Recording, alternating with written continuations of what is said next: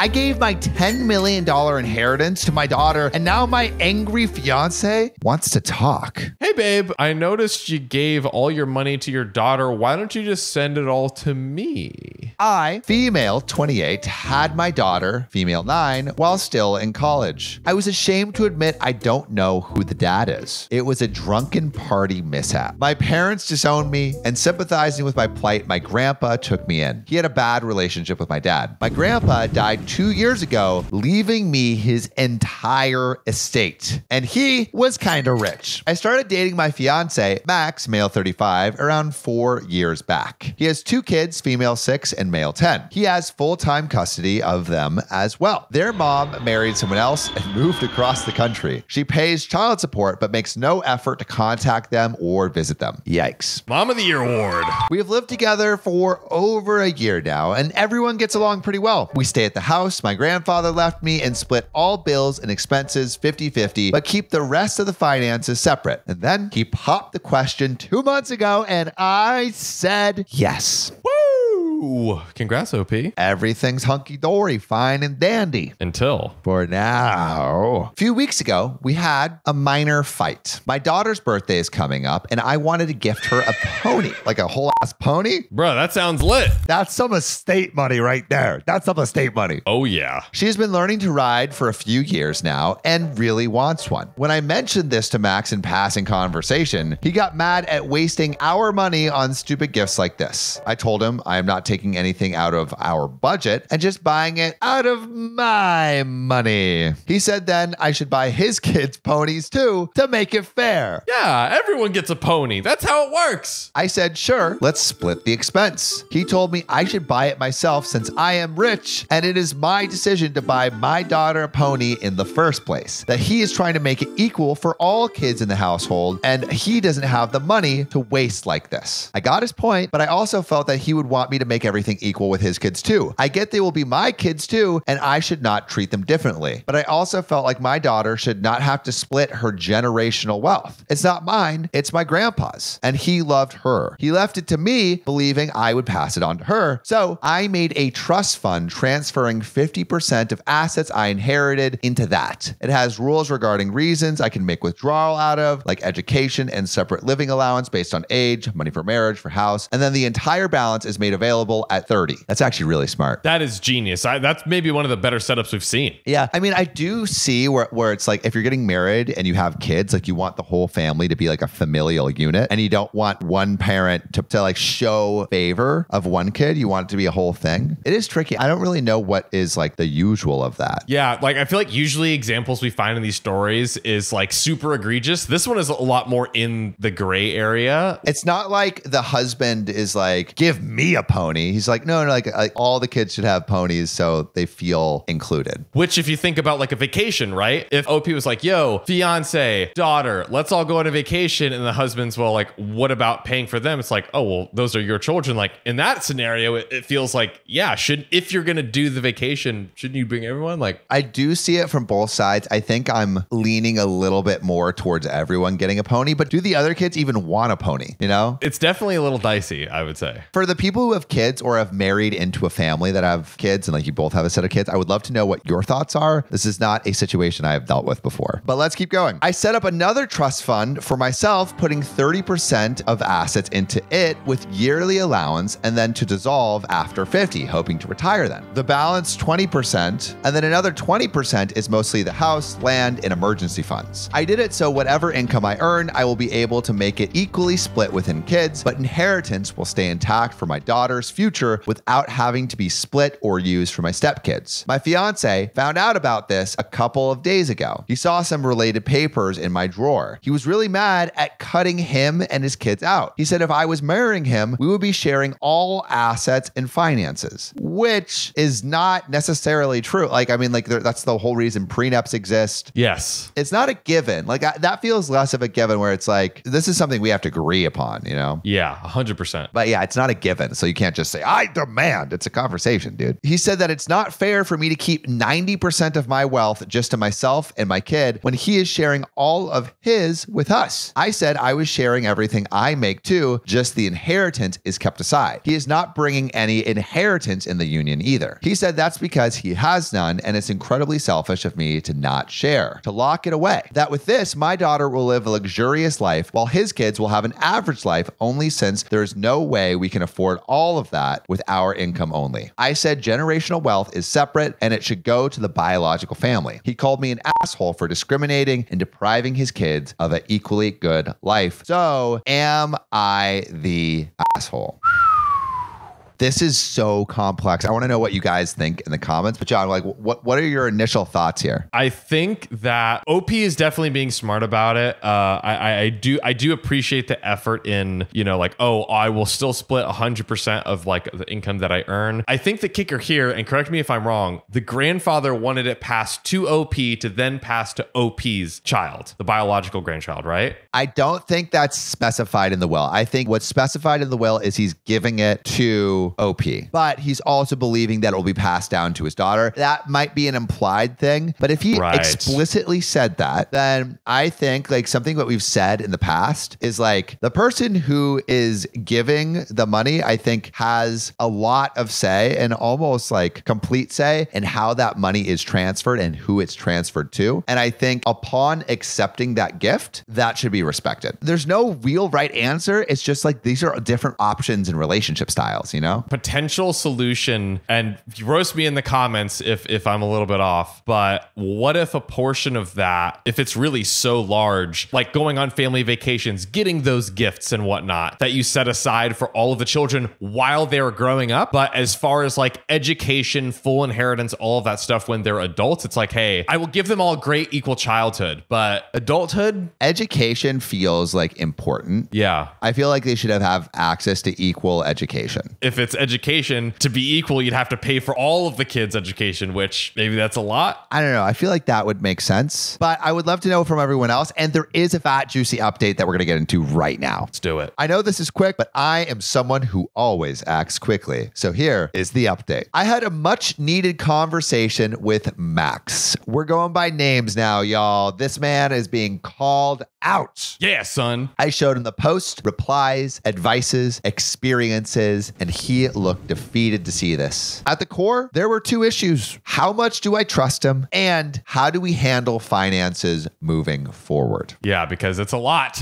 to figure out. Also, John, just quick reminder of the whole situation, right? Yeah. Thank you. So we have a woman marrying man. Woman just had like a bunch of inheritance. She gave 50% to her daughter, 30% to herself, and 20% for house expenses. And the other guy was like, you should buy my kids a pony too. Yeah, got it. Cool. He told me he was ready to sign a prenup before I even asked if that would alleviate my worries. He said all he wants to have is everyone in the household to feel equal, to not make his kids feel resentful, to make it fair to everyone. I understood that. The fact is, there is no way it can be made fair to everyone. If I want to give my daughter the best of everything, I should give same to his kids too, but that is not always possible even with our combined incomes. For example, if her love for riding stays, both me and her would prefer she attend a private school providing equestrian sports. Bruh, this is rich, bro. What are we doing here? Who's using that? That's crazy. Okay. Tuition for that and related costs can be availed from her trust, but we would not be able to afford to pay tuition for his kids out of our combined income. Trust is already set up, and even I cannot withdraw money for their tuition. Yes, it's her money, but in a relationship where you're going to get married, I feel like that's something you should talk about, right? Because it's not always 100% of the time, but a lot of the times there is intermingling of funds. And if it was income, OP probably would be sharing it more, right? So it is in this really weird gray area. I feel like the whole splitting, putting it very quickly that day into all of these different funds feels a little rash, right? It would cause me some like, could you sit down and walk me through why this was happening and why it had to happen within within 24 hours, within one business day. Again, it is her money for sure. Yes. I just think if you're going to be getting married to someone, like these are things that you should talk about before doing. Yeah, at a minimum, like over communication. I would love to know what everyone else thinks. Like, do you think if you have an inheritance, you could do whatever you want with it and you don't have to tell your partner? Or do you think part of getting married is being able to be transparent with your finances, even if on that particular part of your finances, you have final say? I would love to know what you guys think. Me too. Even if I could, I would be reducing my retirement funds or my daughter's inheritance. Same goes for car, tuition funds, and all other expenses my daughter will have covered. But even with our incomes, we can't give equally to Max's kids. Further, marriage is a big risk. Even with a prenup, if he takes on debt during the course of our marriage, I would also be liable. A lot of the comments have instilled a lot of fear in me. I am also worried about the resentment finance is going to build. I love Max, I really do, but I love my daughter a million times more. She is my life. I have to accept that her future and opportunities are more important to me than a marriage, at least for the next 9 years. Who am I kidding? Till my daughter can fully be independent. And I cannot fault him for wanting the same for his kids. He is just being a dad. But I cannot take away from my daughter to give to his kids. I can only give equal love and care to them, equal attention. Financially, we are just not compatible. You're too poor, bro.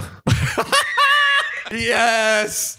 Wow. Financially, we're not compatible, Jeremy. My daughter wants to go to equestrian school, and I simply could not afford equestrian school for all of your rabble-rousing children. Your children want to learn to become a chef, get their hands dirty and all this muck. No, never. Bro, we're not financially compatible. I don't know, man. Right. A little dicey. I think she's losing us. Maybe we're being too harsh. That seems ridiculous. Yeah. I would not put it like that. Long story short, I gave back my ring. Engagement and marriage is off the table for now. After all, there is no real necessity to get married. We both are sad about this turn, but the fact he did not kick up a fuss is a bit reassuring. I really do believe our companionship is just as valuable to him as to me. Okay, so they're not breaking up, just that we are also parents who want the best for our children. We don't know where a relationship is going. I would still like him to be in my life, but he's also free to leave and find another person. I did not ask him to leave, and he is staying for now. I will try to keep normal stuff equal between all, whatever I can do out of my income. My daughter is still getting a pony. It's a gift from her great grandpa after all. I would not compromise her life and choices. My grandpa took me in for her sake. He left it all to me for her. I cannot compromise on that. And there is no need for 3 ponies. Neither of his kids know or has shown any interest in riding, which I agree with, that you don't need to get 3 ponies. If they want one after seeing my daughter with hers, we will be getting them riding lessons and they can share. They will be getting the best birthday presents we can afford that aligns with their interests for their birthdays if Max sticks around till then. I will also be protecting the house and land as well. He cannot make claims on it as far as I know, but I will still be discussing it with my lawyer. Thank you for helping me see what I refuse to. Love had me blind. We should read some of these comments, right? Yeah, please. First, you're just randomly buying your child a pony. Who does that? One who has enough money to afford that a daughter obsessed with riding and ponies. Also, who just sets up multiple trusts in a few weeks? I do. I mean, my team did. I'm sorry if it takes you too long. Also, why do you think the retirement age is 78? OP,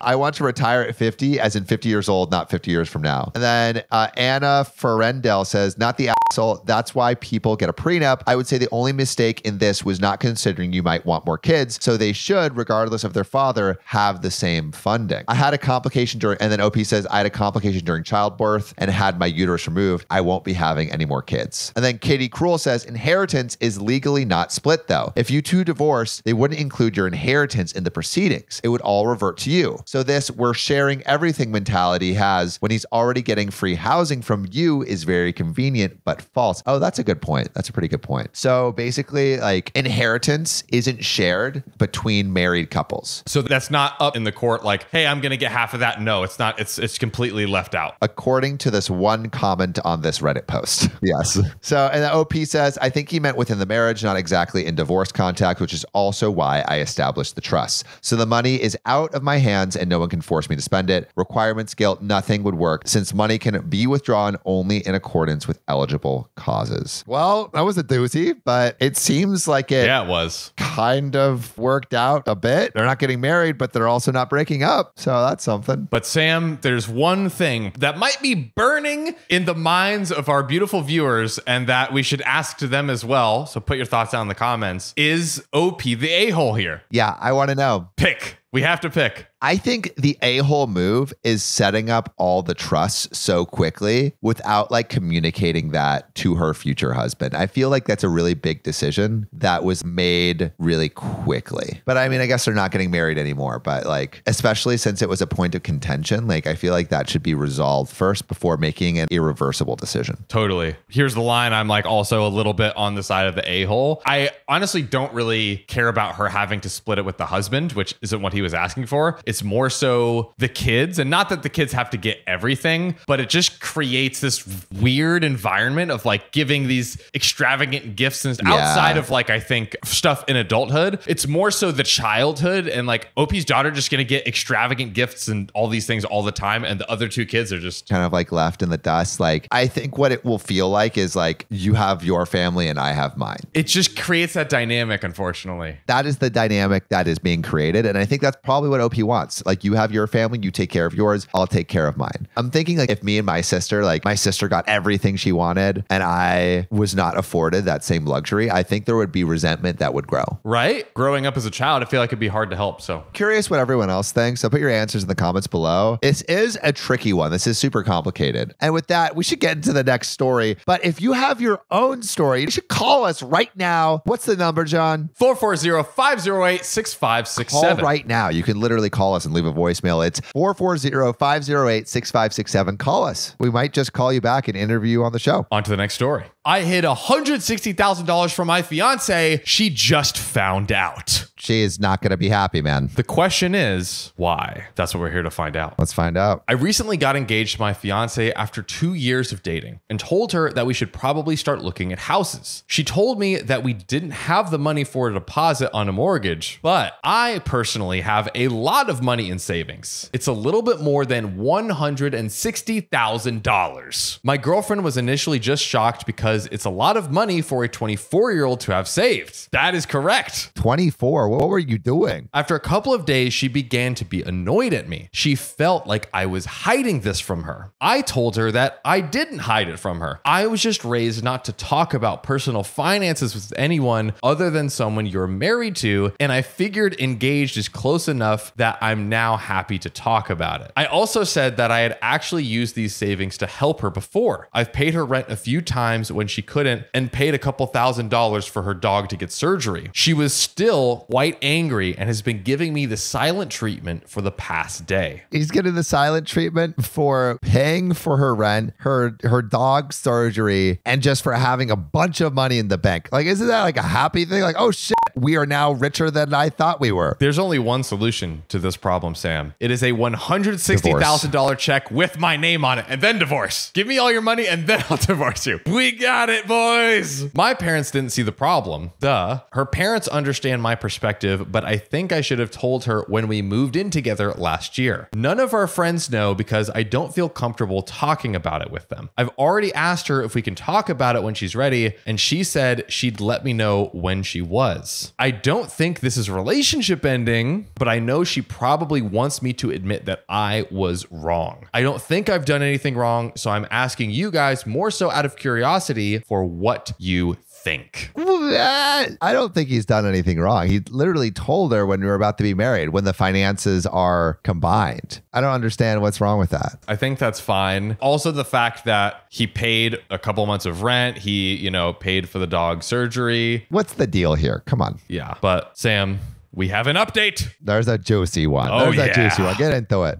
Actually, an update with some comments. Commenter, might she be reacting to having previously thought this past generosity were big sacrifices for him, and she's now rethinking these situations and how OP presented them? Okay. OP, my fiance and I have started talking about everything, and I'm reading back over this post myself to see what everyone has said. This comment is actually a big part of where I think our communication broke down. When it came to helping her with things, I always told her it wasn't a big deal, which I thought was me telling her I had money and it wasn't wasn't harming me financially. She took it as me downplaying to stop her from worrying. I never directly communicated that I wasn't going to be put out by doing those things, and that's 100% on me for being so flippant. Did she want him to be put out? What? There's nothing wrong with more communication, but I am still kind of lacking seeing what wrong could have happened from this, you know? Like, he is more secure than you thought. So was she worried he'd become homeless? Tell me if you think this is dumb in the comments right now. Comment dumb. Because I had all the informations on my statements, that meant one thing to me, but I entirely failed to consider what it would look like to someone without that information. Another update, my fiance and I have spent the last week talking about this. We started talking about it the day after my post. There was actually a lot to go through because she had a lot of thoughts and feelings. Okay, now I think we're gonna get to the bottom of this. When we started talking, I told her about the post very quickly. She was initially put out by me making the post about it, but after I explained that it was more for me to make sure I hadn't done something egregiously wrong and I let her read through it at her own pace, that she was more okay with it. Though I did warn her that a lot of comments were making wild assumptions about her. Hey. As Reddit does. After she'd read through the post, we looked at a few comments and my replies that we talked about a little more. The main thing we talked about from the post was the silent treatment. She was very apologetic and let me know that it wasn't her intention to be giving me the silent treatment, but can absolutely see that it would feel like that to me. I just didn't talk to you. I didn't know that was the silent treatment. I thought it was the silent delivery. Yeah, exactly. I thought you would just like understand my body language, that everything was okay. Sam, when I say you don't know what I mean? I know what you mean, but we have telepathy. That's true. Not everyone can be telepathic podcast hosts like us. We can't forget that. Nope, they're not built like us. She said that she was just struggling to parse through a lot of thoughts and emotions. Like I said in a comment, a big part of where our communication broke down was my flippancy when it came to helping her with money previously. To me, it was showing that I was able to do it without hurting myself financially. To her, it was me trying to stop her from worrying. Bro, man's giving her his money and she's upset about him. What? This is ridiculous. Also, I don't think OP should be apologizing for any of this. This is ridiculous. Yeah. To me, I feel like it's like OP goes to Cold Stone, gets like a freaking triple decker, amazing ice cream, brings it home. Hey, honey, I have a great surprise. Here's your favorite treat. And then she's like, but there's no sprinkles. And I am frustrated with that. Yeah. Where's my sprinkles? I'm going to throw this in the trash. I'm still going to I'm going to eat it, but I'm going to make you feel bad about getting it for me. Yoinks. Without the information I can definitely see why she thought that. She had always assumed I was only doing a little better than her. This is so lame. I hate his response too. It's like, no, don't give in to this bullshit. This is such bullshit. There were also a bit of feeling bad about herself because of this. She's 26 and felt like because I was much younger and had so much more that she had failed. I could see, okay, like insecurity. Real reason, insecurity. I reassured her that it wasn't a reflection on her and that I had just been very lucky. She asked me how I got the money and said that she was also concerned I had done something illegal to get it. So I broke down for her how I saved the money in detail. She also expressed that she already felt unworthy of me because I, quote unquote, do so much for her. I reassured her that I did those things for her because I loved her and that hadn't changed. I also explained everything she does for me and how, to me, I feel like she does so much more for me. Man is the best boyfriend ever. Coming in with all the good stuff. She also worried about the power dynamic that this created. I reassured her I didn't see us as any different and that what was mine, I viewed as hers. She also said she was worried about what else I was hiding from her. And I reassured her that I wasn't hiding anything. I told her that she was free to look through anything of mine anytime she wanted. She told me it wasn't necessary and that it was just an emotional concern, not actual distrust. Obviously, a week of reassurance isn't going to solve a lot of these emotions. We both already go to therapy separately, and she's planning on bringing up a lot of this by herself. We also decided that couples therapy would be a good idea. Not to repair our relationship because neither of us think it's broken, but to strengthen it and allow us to talk about ways to most effectively communicate with each other. Again, I go back to that ice cream analogy. It's like, remembered that you like sprinkles and I should have put it on there, but are you really going to be mad that I brought home a triple decker ice cream as a sweet treat surprise? It's just what it really is it's born out of insecurity. So what happened is she saw that money and she's like, I am worthless and he is worth $160,000. And now I know how worthless I am by comparison. I thought we were both worthless, but turns out only I am. And that made her feel insecure. I was a mere peasant pushing my orange cart down the street, praying someone would throw a nickel my way. I thought we were both pushing that orange cart,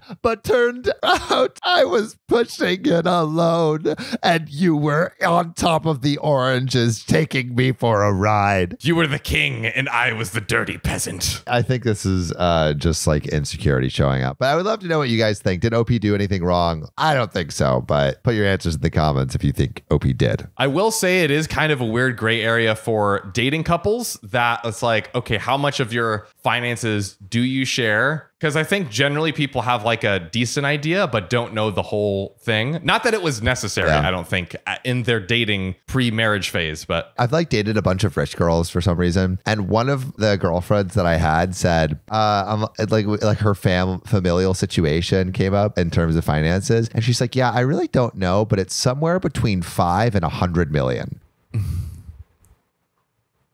And so, like, I think it goes like to show like some people don't even know their finances too. So it's like they don't even have transparency on it. So like and I also don't think it's like super important to know. No, it's not a need to know. It is good to communicate financially going into marriage, like basically OP was doing, but it's dating. Different. But let us know what you think in the comments below. Let us know, put it down, and we'll see you soon. And also, if you want to tell us your own story, call us 440-508-6567. Call us right now and we'll read your story and maybe call you back. Love you. Peace.